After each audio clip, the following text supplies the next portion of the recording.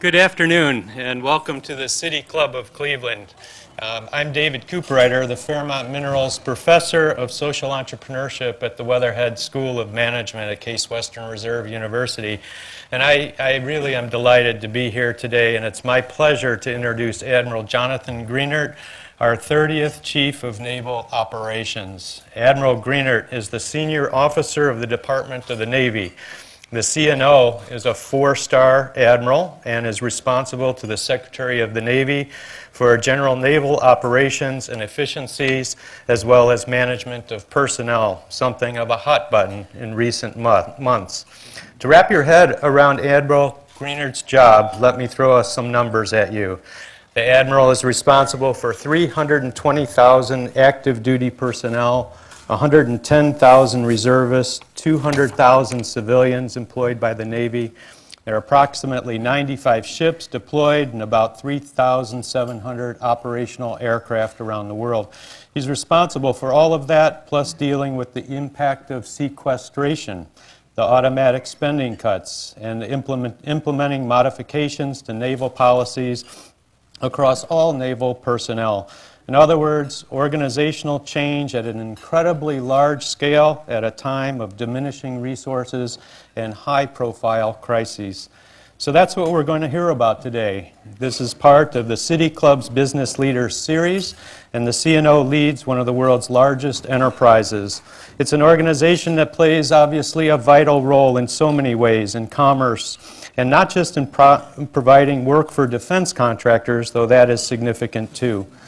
The Navy has a strong history of leadership in the quest for innovation. In 2001, the CNO at that time, Admiral Vernon Clark, led several appreciative inquiry summits, large group, whole system in the room, planning and design sessions that I was privileged to facilitate.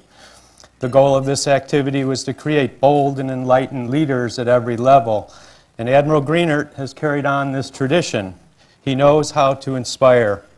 Indeed, following his command of the USS Honolulu, Admiral Greenert was presented the Admiral Stockdale Award for Inspirational Leadership, one of the highest leadership honors one can receive. I'll now invite Admiral to address us here, and after his brief remarks, I'll put the Admiral in the hot seat, okay, to discuss how he manages an enterprise the size of Ford Motor Cars and Boeing combined. Our Navy could not be in better hands. Ladies and gentlemen, please welcome Admiral Greenert.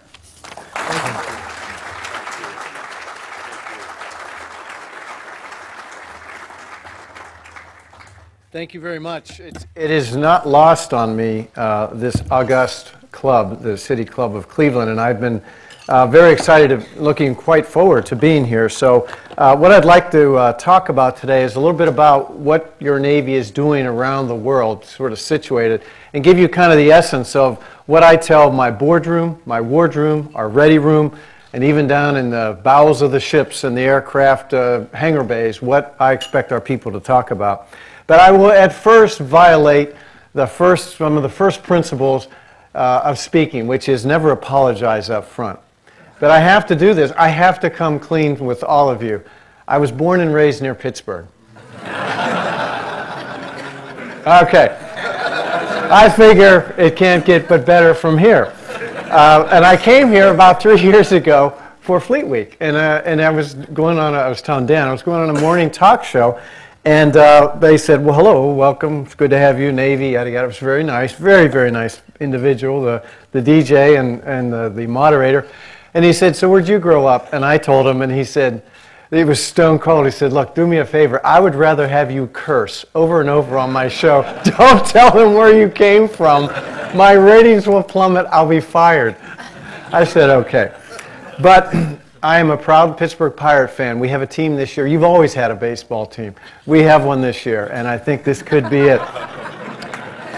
And I am taken by this city and its recent sort of renowned incident, and that is the case of the 4 foul balls, which an individual, right? An individual, if you're not familiar, a fan on Sunday's game against the Royals, a guy by the name of Greg Van Niel, he caught 4 foul balls. It's never been done before. What are the odds? 1 in a trillion, for what it's worth. The odds are 1 in 1,000 that you get 1. And he got 4. And the thing that I would leave with you is I'm very proud to be from this area of the country.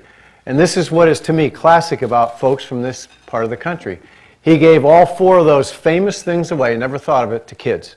And he said, here you go. And people said, are you crazy? And he said, no, I'm not crazy. It's for the kids. That's what this game is about, so that they'll become a fan like me. And that's what I think this part of the country is like, and that's why I'm very proud to be from this gentleman area of the country.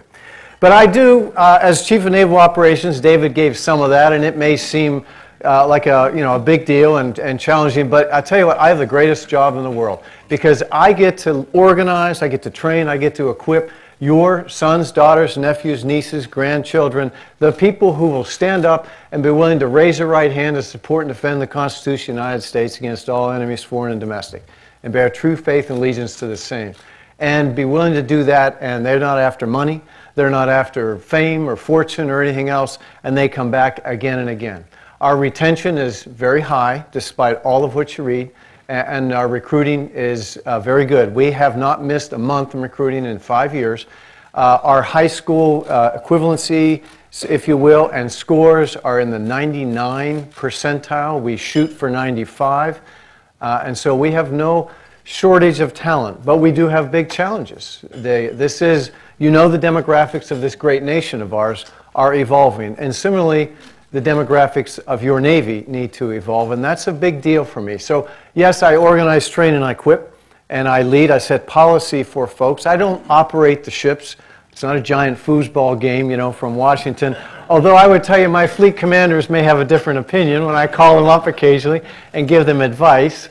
But what it is also about thinking of the future. It's building the right ships, the right aircraft, thinking about it, the things that David said. What kind of leaders do we need in the future? How do we form the right team? Because our kids of today, they're very smart. They're very connected. They get it. They know things. They know that they can contribute so much, and they do every single day. So I have to also develop that diverse workforce of the future in the Navy. Gender, most of the college graduates today are female. We need many more women in there leading our Navy. And ethnically and professionally and geographically we need to be distributed, because as all of you who are business executives, a diverse organization will far and away always outperform one that isn't as diverse. But about your Navy, if I may, 2 fundamental qualities make up what I call our mandate. What are we responsible to do? And that is to be where it matters around this world when it matters. And that's the bottom line. That's what we owe you. That's what we owe this nation, to be there when it matters, when it matters. Could you put up the first slide? So in simplistic form, I'll just kind of bear with me. I'll walk you through this. It's 70% of the world is covered with water. Ladies and gentlemen, sometimes we have to remind people, even in the Pentagon, we've been very busy in ground wars, but the vast majority of what's going on out there is over water. And you know what? That is ungoverned in many cases, and it's free space that we operate, that we all operate. So that includes pirates and bandits and smugglers and things of that nature, in addition to countries that have a governance. 80% of the world population live within 100 miles of the coast. And so when there are, for example, in Southeast Asia, the Ring of Fire in that regard, when there are typhoons, when there are volcanoes, when there are tsunamis, it affects a lot of the world in and around the world. So this is the challenge. Go to the next one, please. 90% of the world, many of you have seen this before, but I want you to just think about this. The world trade by volume, not by value, travels by water, and the quality of life of this world of ours really does depend on the ocean and free access to it. We're very interconnected. The many books, the world is flat, and Thomas Friedman would also tell you, and it's hyper-connected, in addition to being flat today. And so an effect in one part of the world, the Strait of Hormuz, affects all of us. $1 change in the price of a barrel of oil in my little world is $30 million in our fuel bill. And so last year we had one heck of a roller coaster ride. It was better than Cedar Point. I mean, in March, the price of a barrel of oil went up $20. So my bill went up $600 million. And then lo and behold, by August, man, it was down 30 $30, and so we were awash in cash all of a sudden. But that's no way to run a Navy or railroad. We have to pursue and understand both the cost of fuel, and that leads toward the freedom from perhaps petroleum, but also understanding and making sure that it isn't interrupted and that we don't perturbate the things.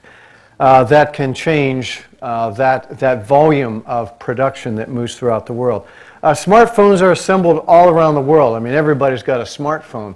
I shouldn't say assembled all around the world. Their pieces are made all around the world. Many of them are assembled in China, Taiwan, and there. But the microchips, the touch screens, the circuit boards from Korea, Taiwan, Britain, and many others, and they've got to get there.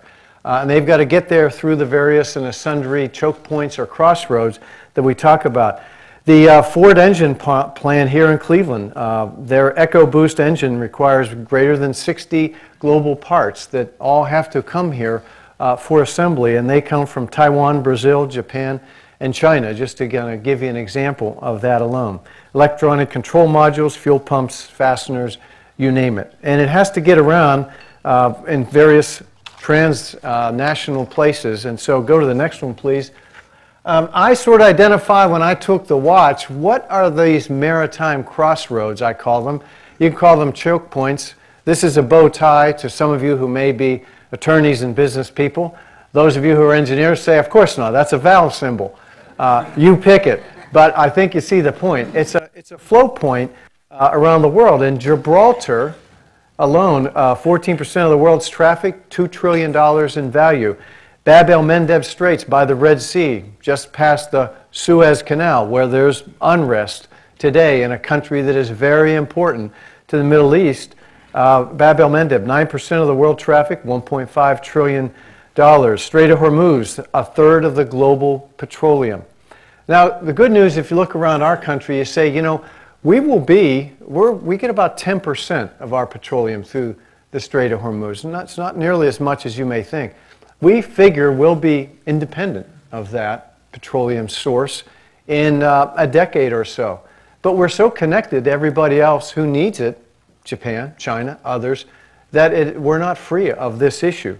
So disruption at any one of these is quite costly and is a big deal. So important that we have access to these crossroads. Go to the next one, please. So I bring this up to you. The round dots are our bases. Sovereign territory, and that includes all the way out in the Western Pacific, Guam. That is a base of ours. We have a base, obviously, in Hawaii, and you'll see that. But I call your attention to the squares. Those are places around the world where we stop to rest, relax, to resupply, and to repair. And these are generally places where allies invite us in, such as Japan, where we have 24 ships there with sailors, with families, and we call that the Forward Deployed Naval Force. And why is that important? Well, when somebody like our friend Kim Jong-un decides that they're going to rattle the saber, if you will, and threaten to launch a ballistic missile, we can respond with missile defense in like 3 days, as we did. But if we get a haul all the way from San Diego or even from Hawaii in that'd take over a week. Well, we don't have a week. We got to be where it matters, when it matters, to be sure we can respond.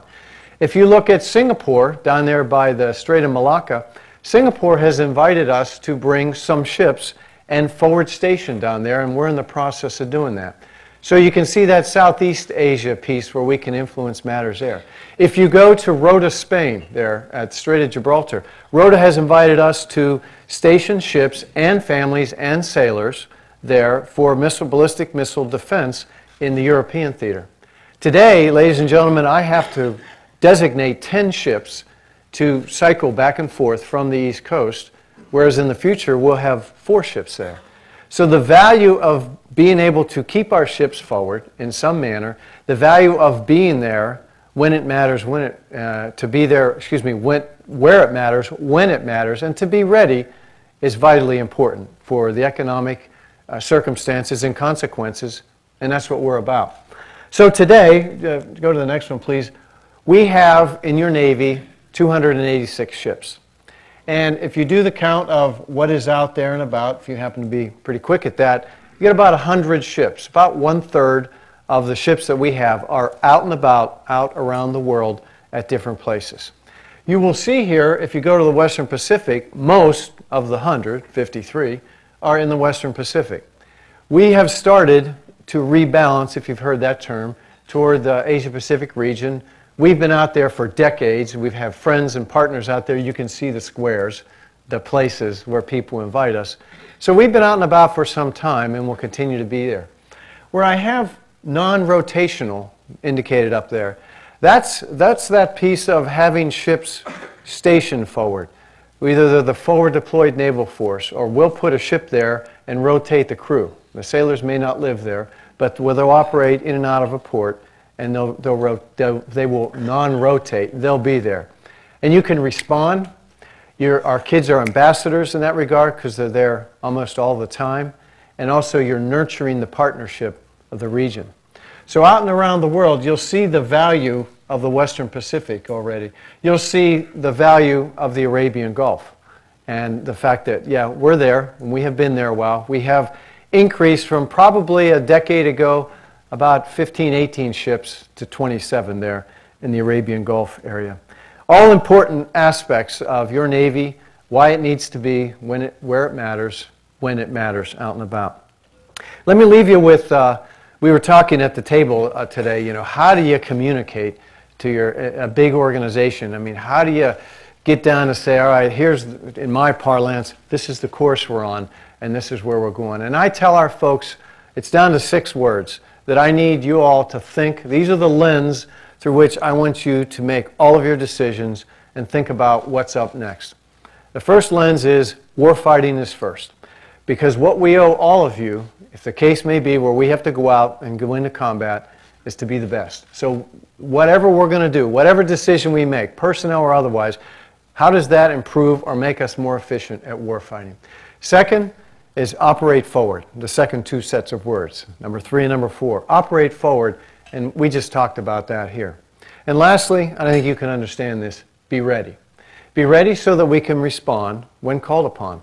Be ready so that you are building and nurturing the right kind of people that they can go out there, and when you have commanders of the units with your sons, daughters, nephews, nieces, and grandchildren aboard, commanders who are confident in what they do, willing to be bold in what they are asked to do, and willing to be accountable for their actions and the actions of their unit.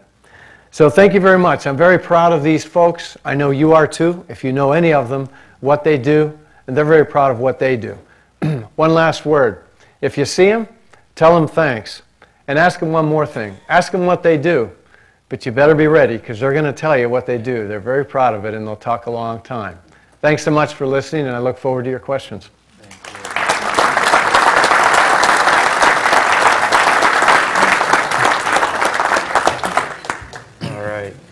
Well, thank you, Admiral Greenert, and it's as I listen to you speak with such pride and sense of honor and sense of purpose on behalf of all of us, I can only imagine what it felt like, you know, what a thrill it must have been, or surprise, when you were selected as CNO of the United States Navy. And I'm just wondering if you can just share with us a little bit personally what your feelings were when you were approached with that job. And how did you go about your first 100 days? Well, I would tell you that in the little town of Butler, Pennsylvania, they said, "Really? Him?" I was overwhelmed with. It's very it makes you feel very humble. It's big. To feel, oh boy, I got to do all this. But I had a sense for the fact that what I described where there were storm clouds in the distance. Things were running pretty well there. My predecessor had put us on a good course, if you will, in speed. So I thought the Navy was in general going in the right direction. But I knew we had these changes coming about. As we know today, sequestration. I knew the defense budget was going to change and we were going to get smaller. It was inevitable. And so my thinking was how to get that simple message out, because I didn't want our kids to get wrapped up, nor me or my executives, in the pulling here and there and the changing of vectors that would inevitably and are taking place. And therefore the 6 words I mentioned there. And so I got a transition team, a group of people who, from various walks of life, from engineering to personnel to political military, all naval officers and some civilians, because we have great civilian leaders. I call them our civilian sailors, called senior executive service, government employees. You have many here in the Cleveland area at DFAS here. Together, and we put together a plan. I called it sailing directions. So I spent a good bit of my first 100 days articulating sailing directions. Now, if you're a mariner, you go out on the lake and you're going to go from, I don't know, here to Duluth, you will go to a book called Sailing Directions, and it will tell you, here's where you lay out the course, here's where the shoal water is, here are the buoys, and I tried to lay that out and say, okay, here's where we're going. I spoke a bit of it here, and I was trying to make it, I can't make it budget-proof, but I'd like to make it budget-resistant, so that the principles were the same. Yeah, yeah. Well, that's great. And, you know, as part of this leadership series here, people are really all wanting to learn a lot more about, especially at your level, you know, the high points and low points of what it means to be a leader, and the triumphs as well as the challenges. And if you could just think through your entire career as a leader, you know, obviously there's been ups and downs and high points and low points. There is for all of us. Can you share a high point moment, a time you felt most effective as a leader, most alive in that work or change or initiative that you were working on? Something where, in jazz terms, you felt in the groove as a leader. And just describe that. There might have been several times, but, you know, can you share one? Sure. Yeah. Thank you for that question. I would say that the pinnacle of anybody's career is to be in command of a unit. And that usually occurs at what would be the lieutenant colonel level, we call it 05, or in our parlance, commander level, where you are given command of a ship, in my case a submarine, nuclear submarine. You take that group of people, in my case 130 folks, you toss off all the lines and you trundle out to sea for sometimes 6 weeks at a time, and you go over to, in my case, the Western Pacific for 7 months. So the high point of it, in fact, my wife would tell you this story, not necessarily the high point, the first day, the most nervous day was trying to go to bed at night, and I heard everything, every little clink, clank, or whatever, and I slept like a baby on a submarine. It's a very quiet, cool, little fans going, and to me it sounded like I was by a jackhammer all night long, because just the accountability of what you have.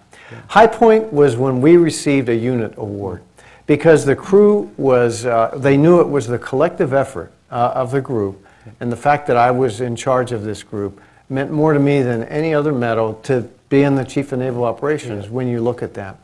I would tell you, any military officer, your first command of a unit gives you more satisfaction and more terror, you know, per day than any other that I can think of. Wow. How did you instill that collective sense of responsibility, that it really was theirs?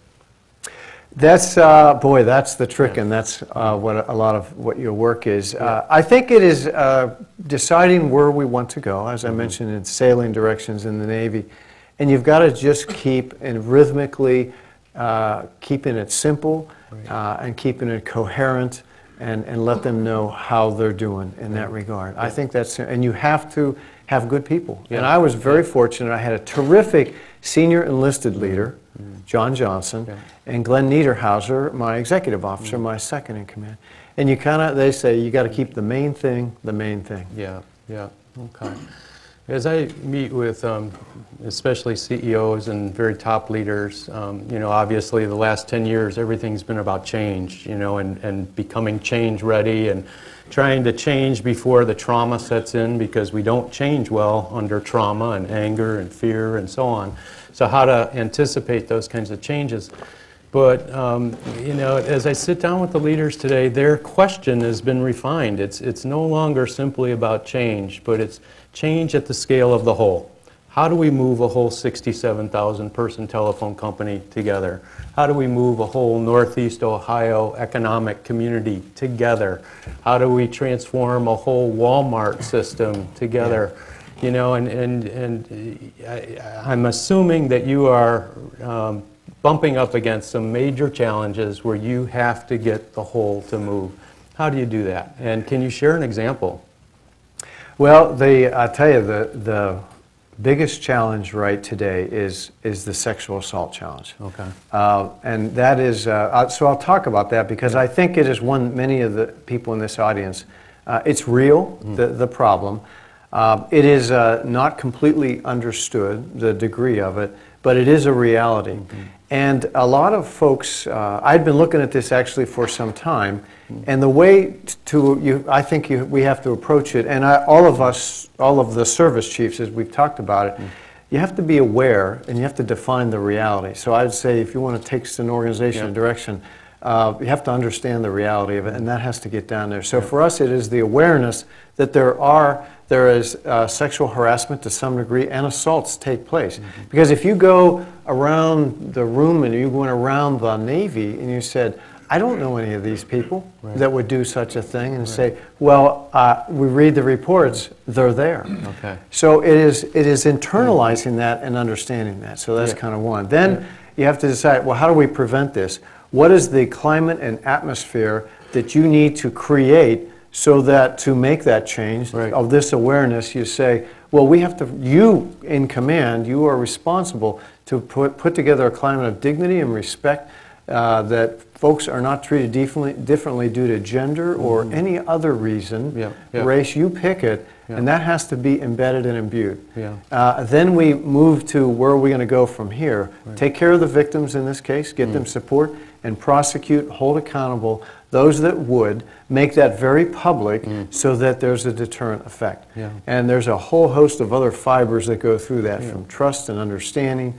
And so there are a lot of folks helping us today, the Congress and others. And how do you deal with the culture part of it, just being embedded in the culture?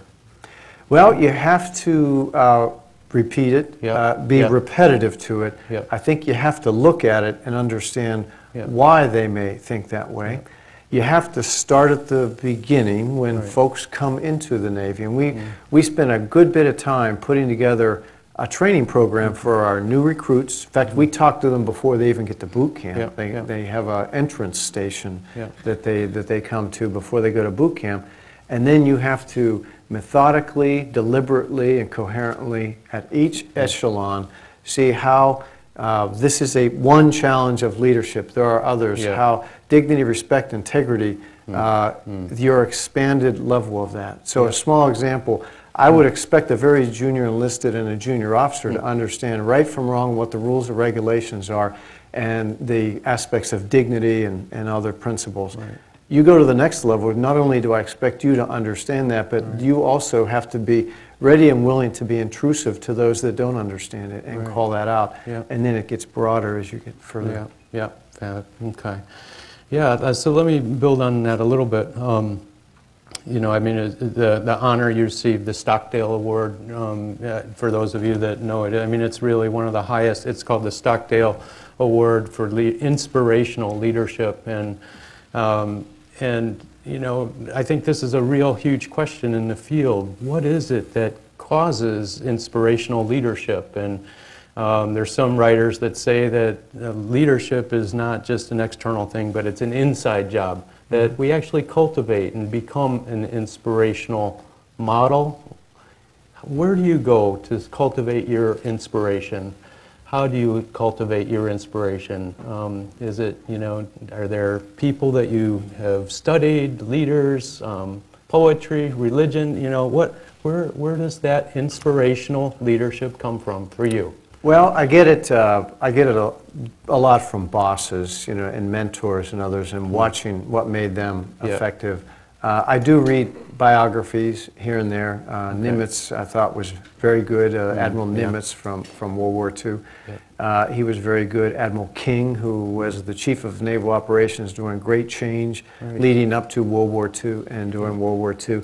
And I tell you what is, again, I like to laugh at things because I tell you, you start drinking or crying, and neither one of those works.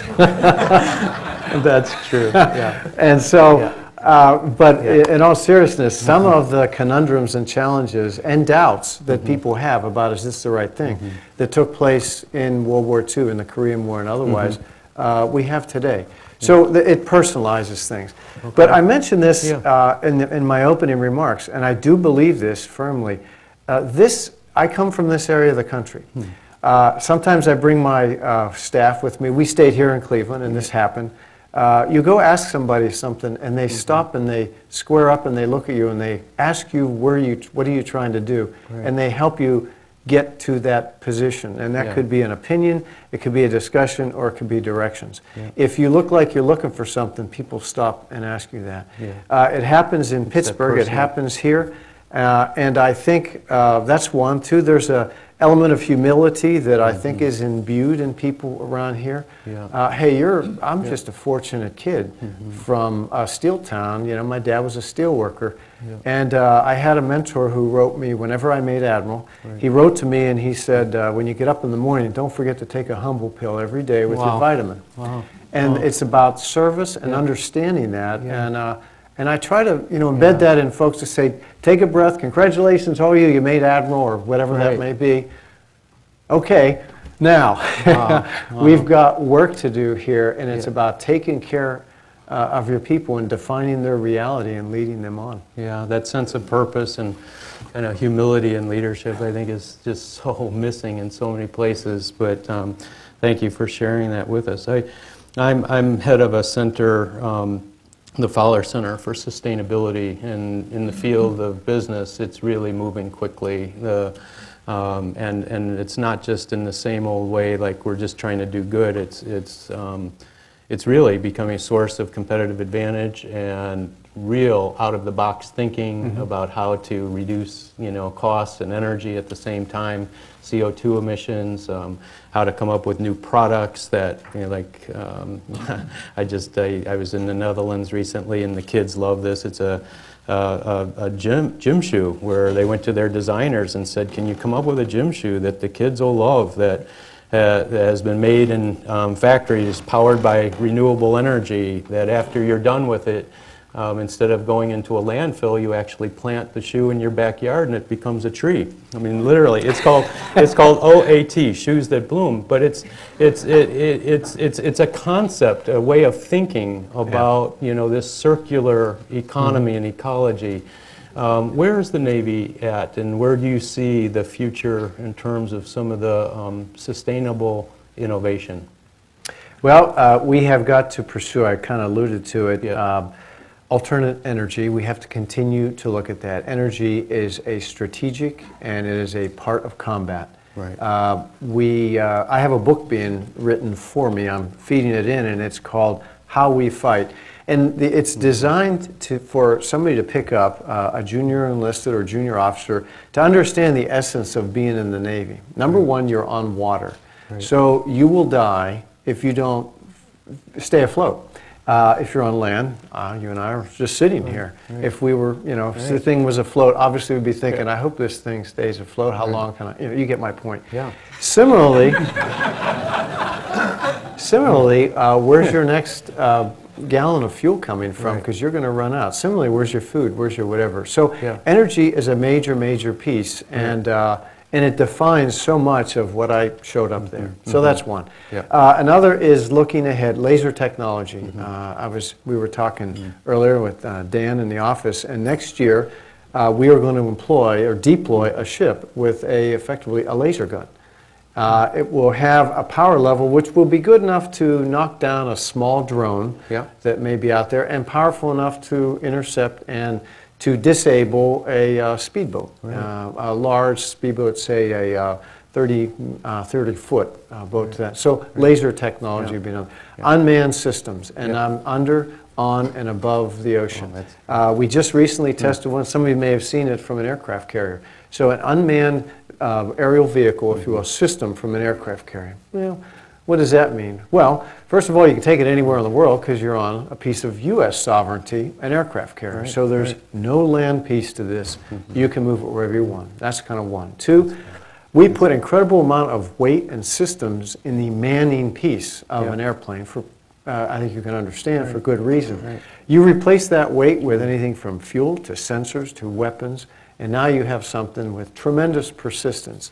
10 hours, 12 hours, not 2 hours, that you can take off there. So unmanned systems is another, and cyber. You know, the interconnection of the world, networks, getting into them, protecting them. Those are three very big elements.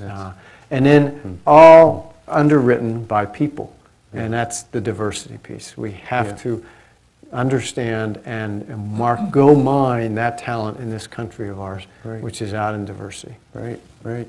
So we were, as you were talking, you know, we left a little bit about the need for humor and so on, but you know, a lot of great research is coming out about great leaders that shows how positive they are, that we've underestimated the role of the positive in human system leadership.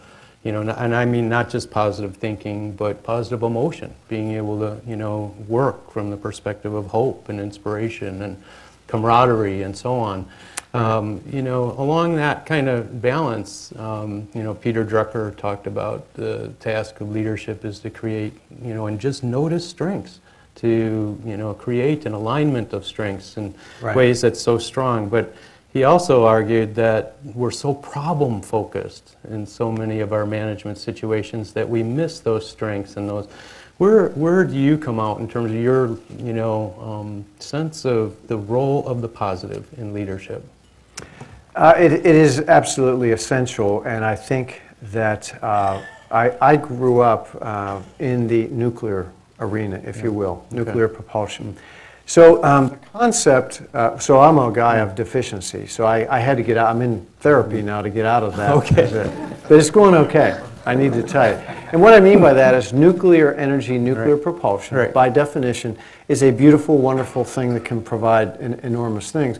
But there are the consequences of deficiencies within it. But first thing you got to do is create that centerpiece, which in this case was nuclear fission. But once you have that and you can harness that energy, you're now looking at the deficiency piece.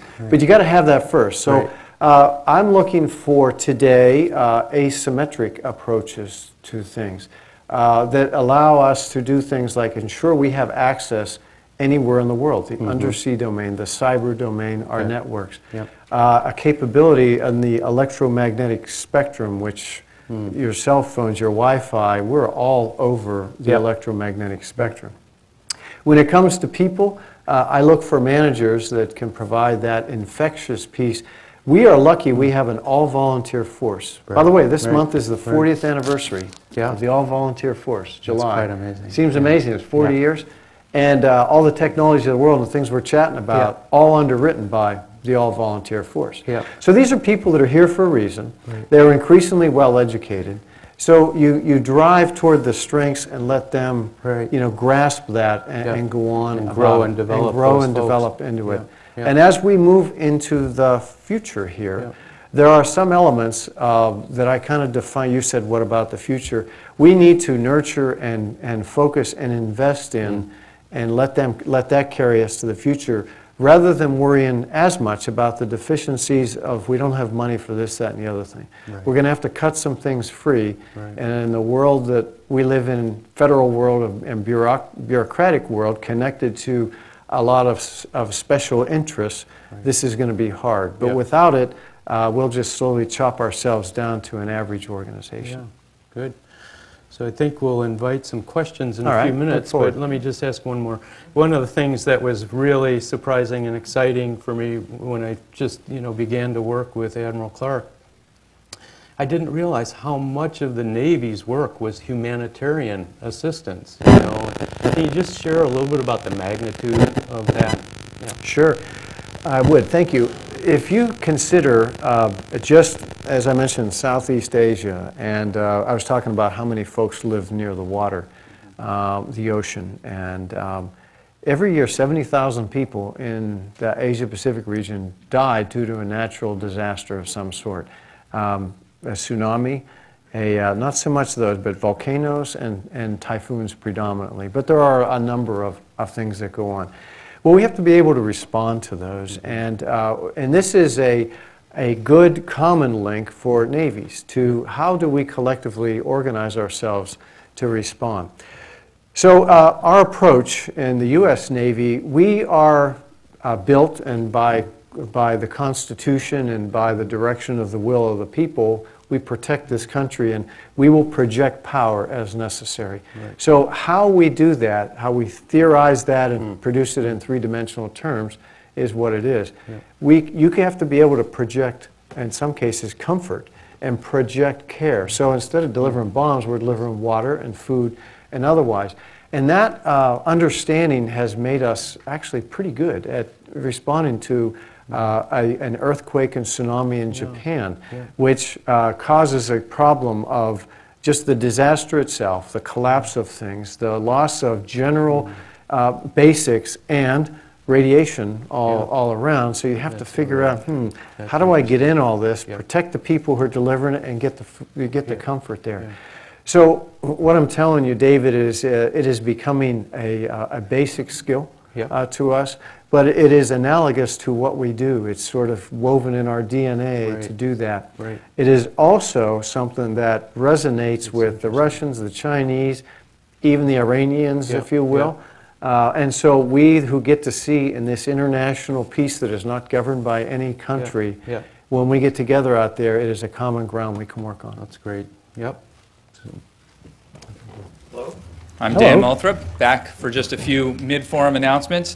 Today at the City Club of Cleveland, we're listening to a special forum on leadership featuring Admiral Jonathan Greenert, Chief of Naval Operations, in conversation with Cleveland's own David Cooperrider, Dr. David Cooperrider, Fairmount Minerals Professor of Organizational Behavior at the Weatherhead School of Management at Case Western Reserve University. We'll return momentarily to our traditional City Club questions and answers. This is your opportunity, though, to figure out what your excellent question is going to be. If you're watching live on our webcast, you should know that's supported by the University of Akron, and we're eternally grateful to them for that service. I want to let you know about an upcoming event, Friday, August 9th. This is a very special event. The City Club is pleased to welcome Stephen Lieber, President and CEO of the Healthcare Information and Management Systems Society, also known as HIMSS. They are the largest tenant of the new Global Center for Health Innovation. You formerly knew that as the MedMart. You now know it as the Globe. And we're going to be hosting that event there at the Globe. We encourage you to join us there. And if you do, we'll throw in a tour. So give it some thought. That's on August 9th, as I said. There's more information at cityclub.org. I'd like to welcome guests at today at tables hosted by Falls Communication, Humana, Huntington Bank, Inside Business, Meaden & Moore, Parker Hannafin, and the U.S. Naval Academy alumni, Cleveland, along with the Weatherhead School of Management at Case Western Reserve University. Thank you very much for your support. Today's program is part of our Business Leaders series brought to you and us by Inside Business Magazine and the generous support of Huntington Bank, along with Meaden & Moore, Humana, and Falls Communication. Thank you all for your support of this series. I'd also like to thank one other person without whom this may never have happened. My predecessor, Jim Foster, is here, whose incomparable connections really made this happen. Jim, thank you so much.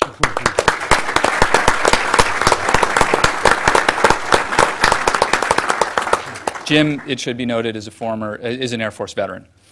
And now, we're all joined. You're okay. You're okay. I'm okay. Okay. We'll return to our Dr. Cooperrider and Admiral Greenert for our traditional question and answers. Holding the microphones are City Club Program Director Carrie Miller and Development Associate Mike Grimaldi. And please, first question. Admiral, you mentioned in your remarks nuclear propulsion. And obviously the Navy now has, 5 decades or so of experience in terms of use of that technology in terms of powering ships. If you could comment on what has been the Navy's experience with that propulsion system. In other words, how efficient has it been for you? And looking forward, do you think that that sector is going to expand or remain about the same in terms of the Navy's future use of power? Thank you for the question. It has been a boon, I think, for the Navy, and what I mean by that is this. Nuclear technology has us to the point now where when we build what is today, we build nuclear submarines, nuclear-powered submarines, and aircraft carriers. We have not found it to be very efficient to go really beyond that at this point. We can put fuel in a submarine and an aircraft carrier for the life of the submarine and for half the life of the aircraft carrier. That means 30 years for a submarine, 25 years for each corps on an aircraft carrier, 50 years total. And that means you don't worry about fueling, as I mentioned, before you're out on the ocean, you go wherever you need, where you need to be, pretty much as fast as you need. And that has saved space on an aircraft carrier, where you can now put ammunition, airplanes, people, and other systems. And so it has been a really terrific, asymmetric, if you will, transformational aspect for the U.S. Navy.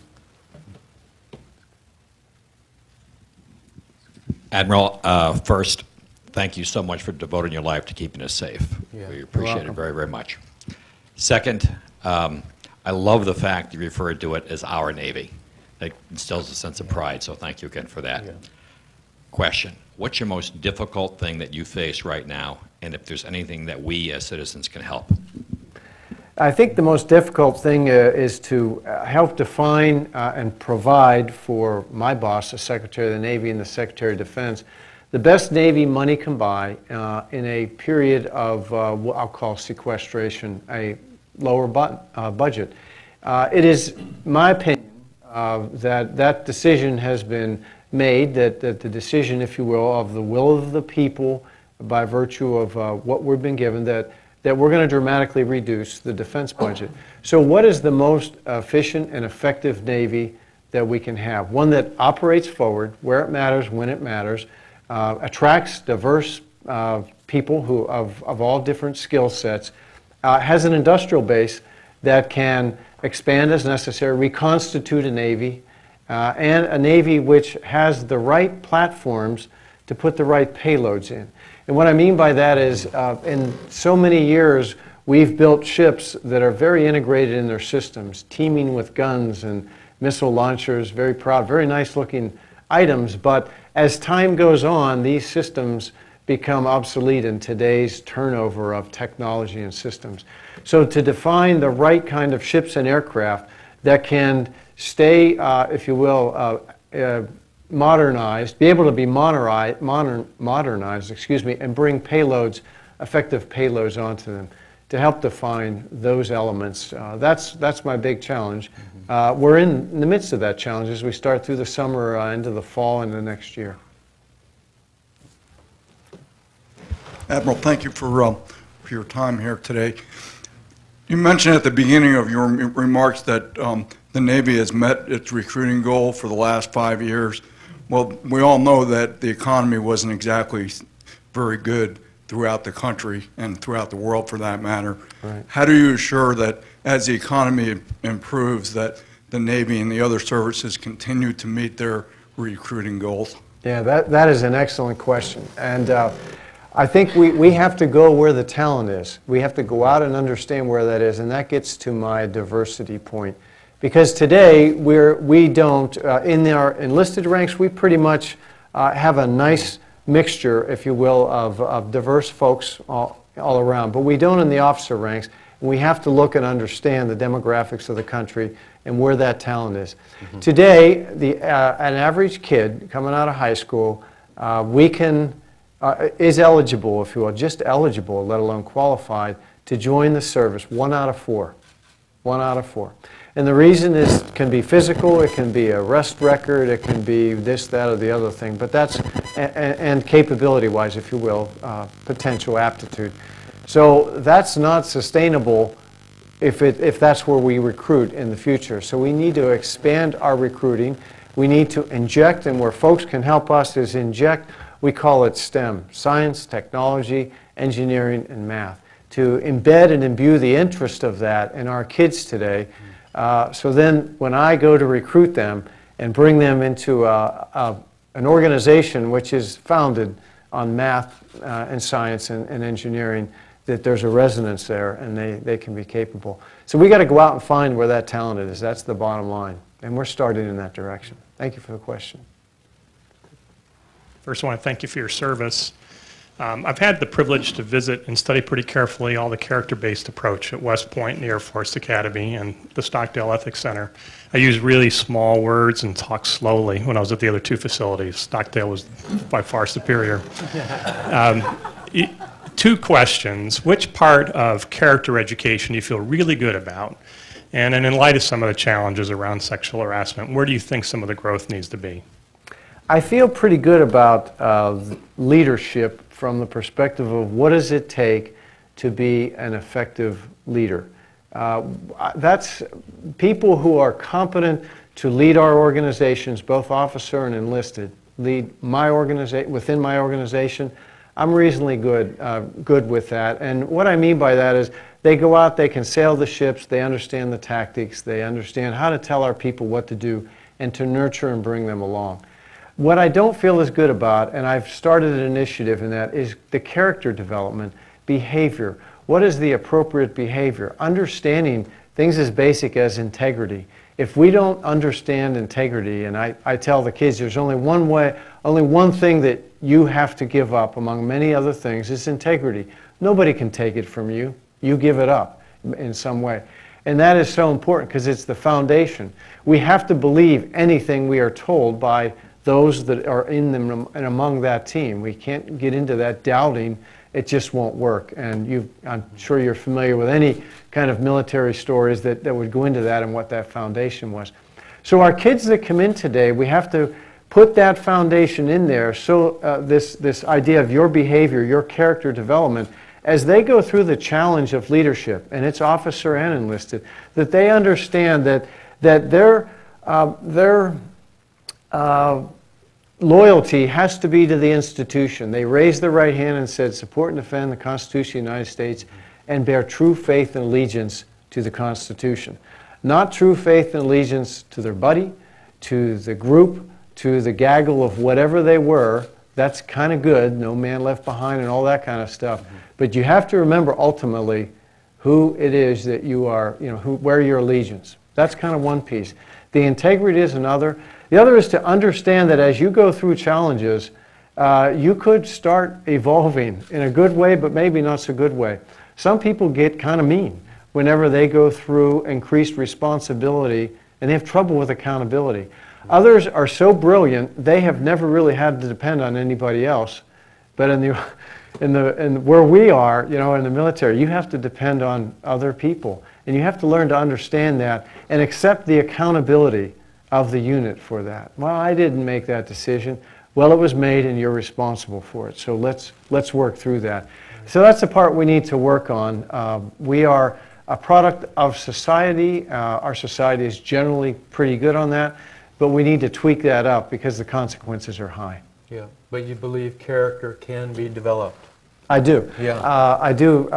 I said there's, in our kids today, they understand leadership. They are willing to be part of a bigger, that's why, they joined the all-volunteer force and they're coming to us in the good numbers. Right.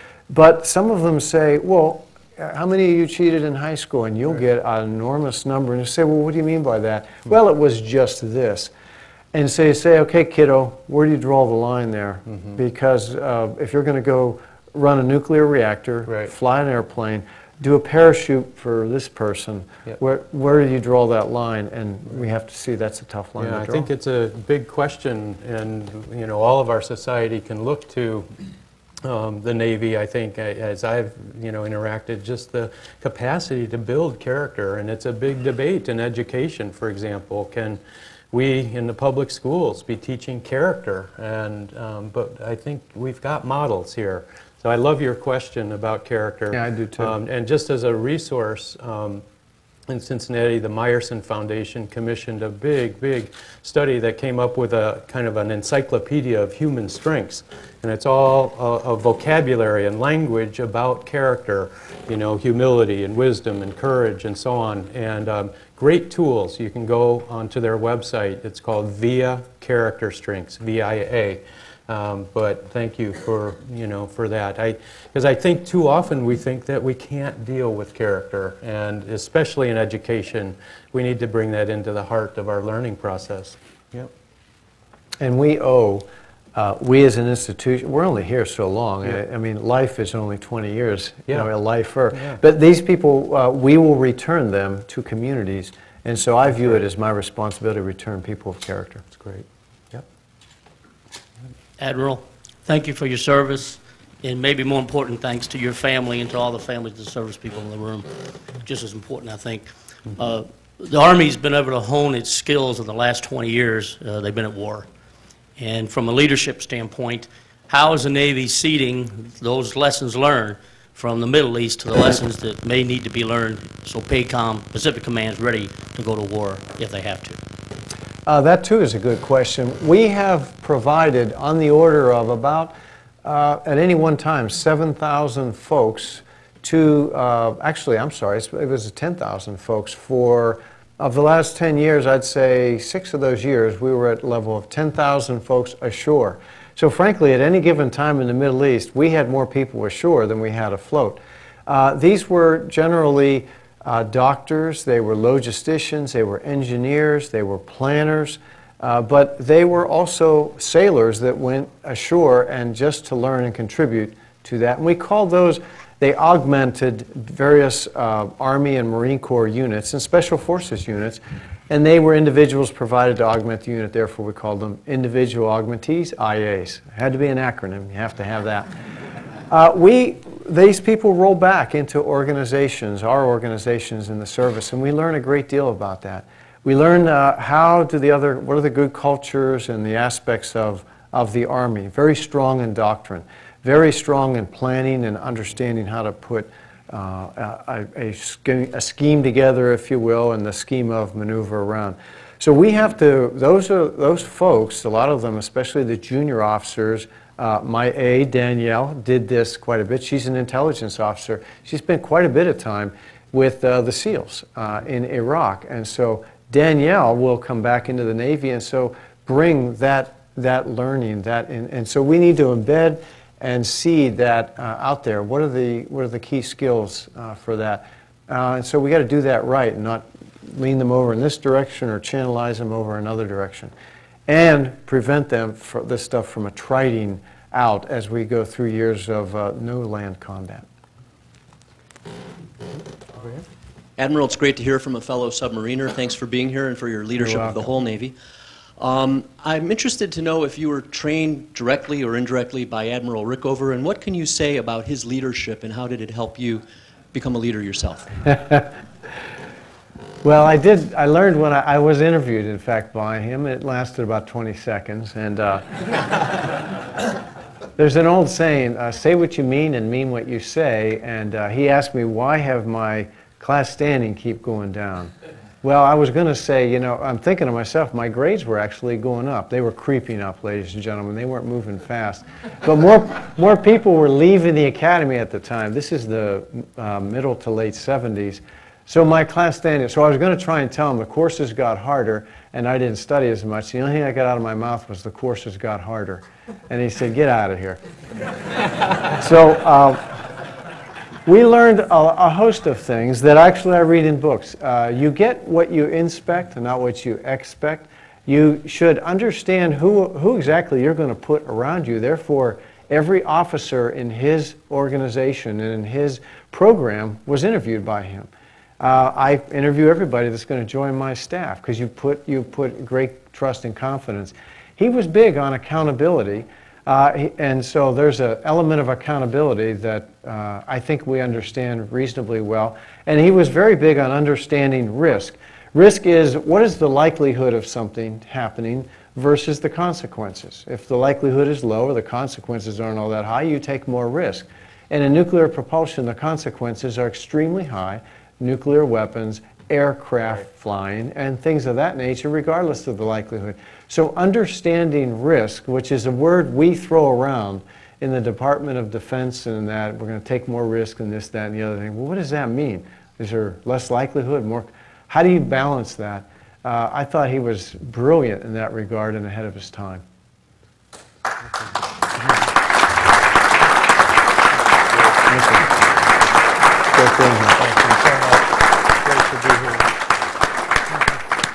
Well, I want to thank both of you. Admiral Jonathan Greenert, thank you for your service to our country in defense of our liberties, in particular the First Amendment. We're pretty big on that here.